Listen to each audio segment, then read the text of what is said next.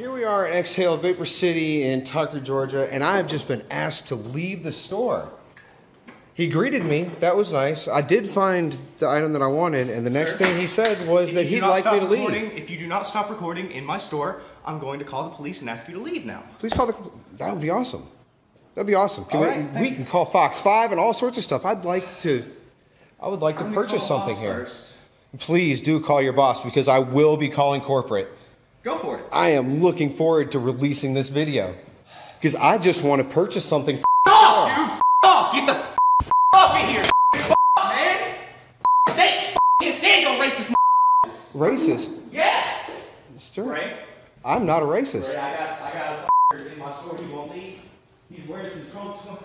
He's wearing some Trump shit. Got some racist bullshit up in his head and shit. I'm not serving anyone that has to do with that. He's a treasonous. I don't have a problem with you, sir, whatsoever. I just want good health care for my kids. I don't have a problem with the color of your skin or yours. I'd like to purchase some of this naked vape juice, though, if that would be all right. All right, see, because... Okay, here's where we're at. Leave the store. Here's where you're at. Leave the store. Leave the store. Here's where we're at, dude. Leave the store! I don't give a... Get out! Dude, go ahead, take another swing at it. Make contact with me one more time. I'm gonna make a deal with you. I want to purchase that vape juice. No. If you sell it to me, I won't. If you sell it to me... Look, if you sell it to me, I won't call the police. What you did was assaulted me. What I need is that for my wife.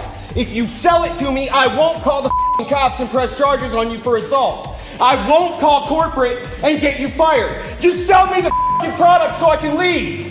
What do you want? Naked in the strawberry in a 6 milligram. Where do you see naked? Right here.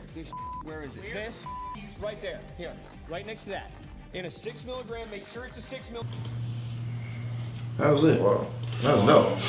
But that was some real shit that we just saw. And I think we're going to have to watch it one more time again to get another, synopsis of what was going on. Exactly.